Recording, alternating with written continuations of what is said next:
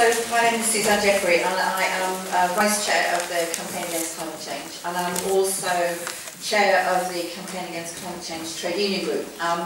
In the Trade Union Group of the Campaign Against Climate Change, we work together to produce this pamphlet here, 1 Million Climate Jobs. Would you do me the biggest of favours, and if you have heard of this, even better if you read it, could you stick your hand up, please? Very, very heartening that so many people do put their hands up. And I'd like to say thanks very much, by the way, to Northampton People's Assembly for inviting me to come and speak today. I'll talk a little bit more about 1 Million Climate Jobs as part of the alternative slightly later on, but I just want to start really by talking about the environmental climate change crisis that we face, because I think that there are lots and lots and lots of parallels with the question of the environmental crisis and the climate change crisis with the economic crisis that we face.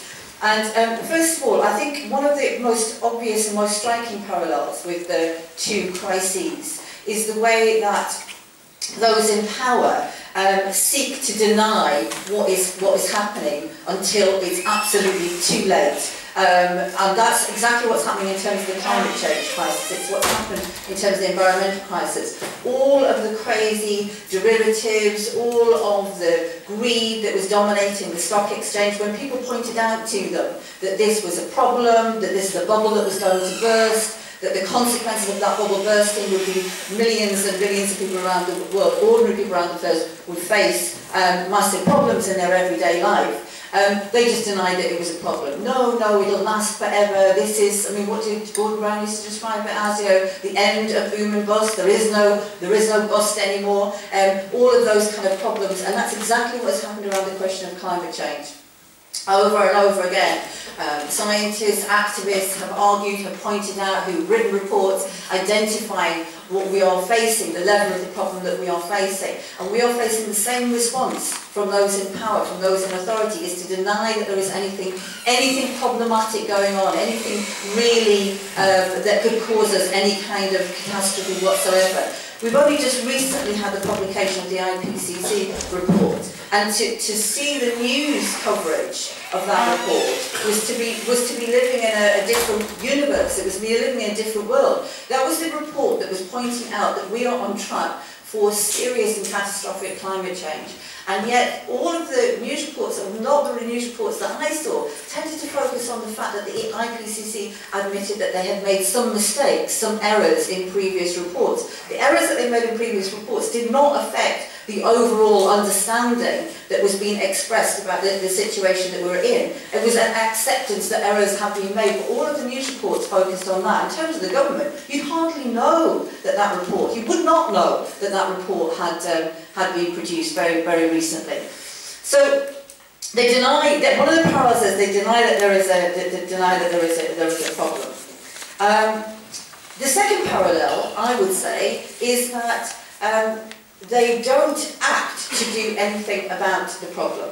So in terms of the environmental crisis, economic crisis, sorry, what they're doing exactly the same things that they were doing that led to the crisis in the first place. Exactly the same things. When it comes to the environmental crisis, what are they doing? Are they organising to make sure that we do decarbonise our economy, that we deal with the massive rise in emissions that are causing the problem in the first place, caused by the use largely of fossil fuels and land change? No, they're not doing that at all. In fact, they're driving even faster, if that's possible, down that route.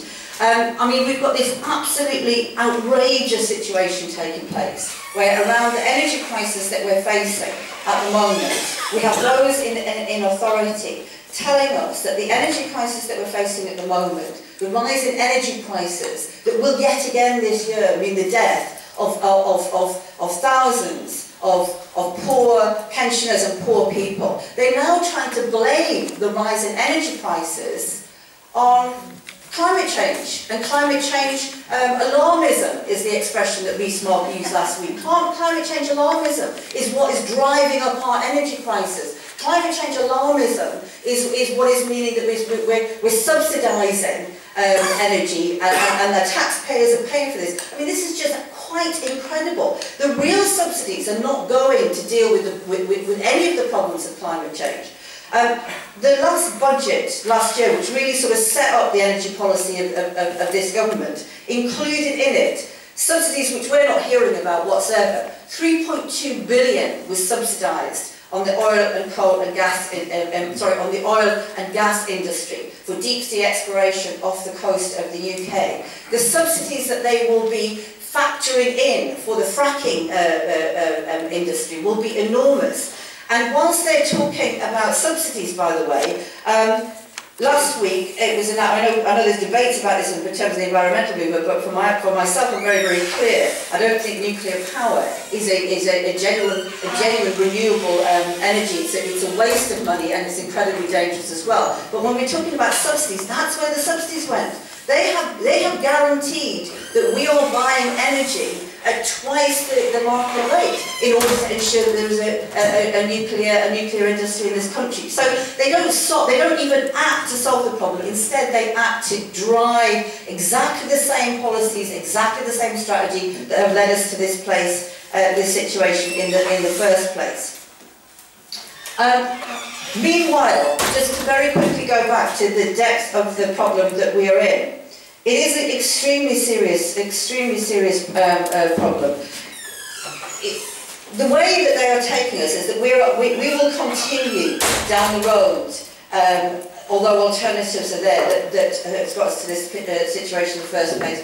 James Hansen points out, he says here, 4 degrees of warming would be enough to melt all the ice. You would have a tremendously chaotic situation as you moved away from our current climate towards another one. That's a different planet. You wouldn't recognise it. We're on the verge of creating climate chaos if we don't begin to reduce emissions rapidly.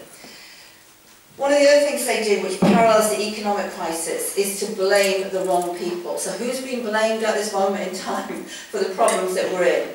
Energy, subsidies for renewable energy are being blamed. The Daily Mail, unbelievably, always tries to blame wind farms. You know, if you put into the Daily Mail search engine, if you put any kind of progressive ideas in whatsoever, you will see the Daily Mail search engine churn out the most obscene, reactionary nonsense. This, you probably can't see it, but it's incredible.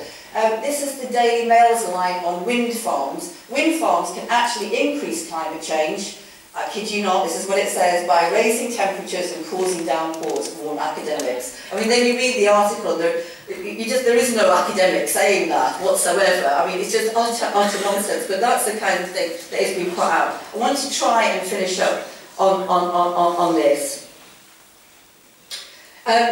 We do have a problem. It is possible to solve that problem.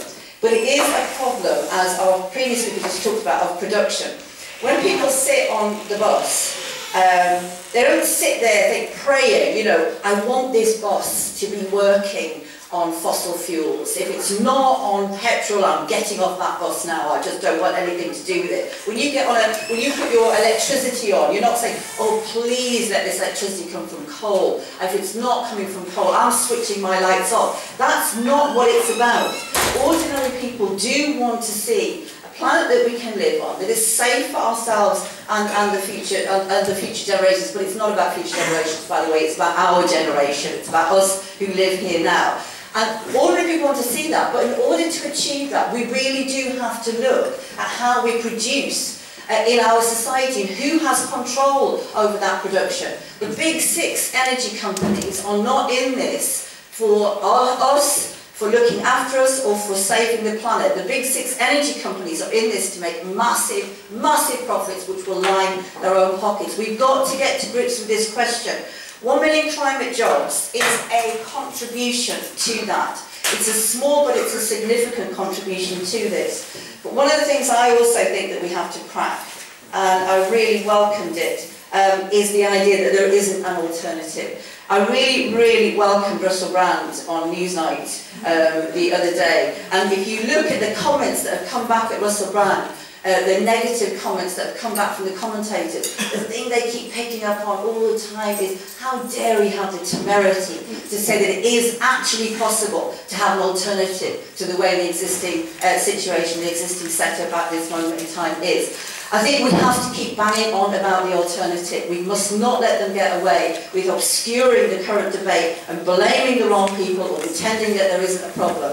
I would urge you to buy, read, sell 1 million climate jobs. Thank you very much for inviting me onto the platform today.